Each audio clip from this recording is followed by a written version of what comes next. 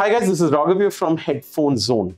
If you're someone who's just starting off in your hobby of audiophilia and you're looking at buying your very first headphones to seriously, and I mean seriously, start listening to music, you'll find that you're first presented with a very obvious choice of whether going for a full-sized headphone or an in-ear monitor.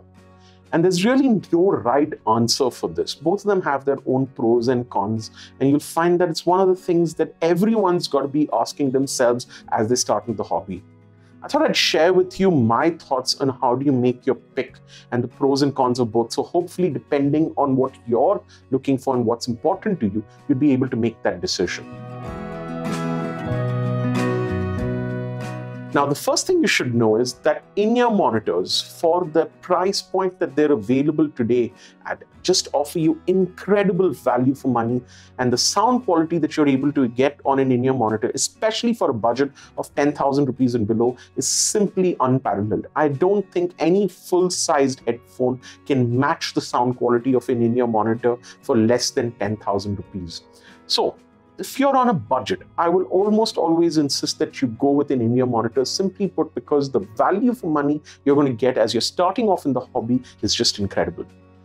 At higher price points, maybe 15,000 rupees, 20,000 rupees and above, you'll find that full-sized headphones start sounding really good.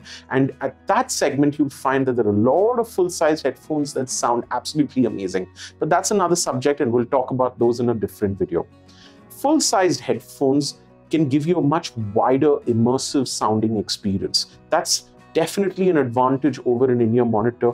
You'll find that it has an airiness, a certain width, and allows you to visualize music with a lot more sound stage than an in-ear monitor can. But the problem is that a lot of us tend to use closed back full-sized headphones, and closed back headphones can sound very narrow, very boxy, and just take away that airiness and immersiveness that we want on a full-sized headphone. So I almost always recommend that you try and go for an open back headphone. The problems of the open back headphones are very simple. While it does give you that soundstage, that sense of lifelike airiness, you have to listen to these in a quiet environment at home where you're not disturbing anyone. And the reason is very simple. An open back headphone leaks sound and at the same time doesn't block your ears out, so you can hear the noise that's around you. The advantages, of course, outweigh the disadvantages when it comes to sound quality. So if you're someone who likes to listen to music at home, a full-sized open back headphone is the way to go. If you're someone who's listening to music on the move, in the train, while traveling, in the plane, in the backseat of a car, on the bus, at work, then you must always go with a closed back headphone, or even better, an in-ear monitor. I tend to find that an in-ear monitor sounds perfect for when you're on the move. It's compact enough, portable enough that you can put into your pocket, and it sounds great wherever you listen to them. It doesn't need you to be in a quiet room specifically. The privacy, the isolation that you get on an IEM is just fabulous.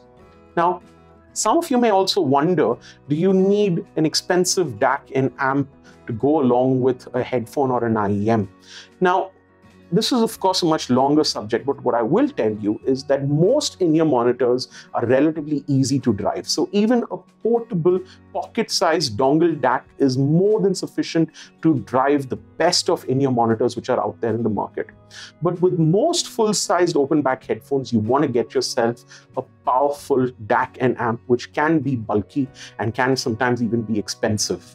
So, keeping all those considerations in mind, I think you'll have a very clear understanding of whether an IEM is better suited for you or a full-sized headphone.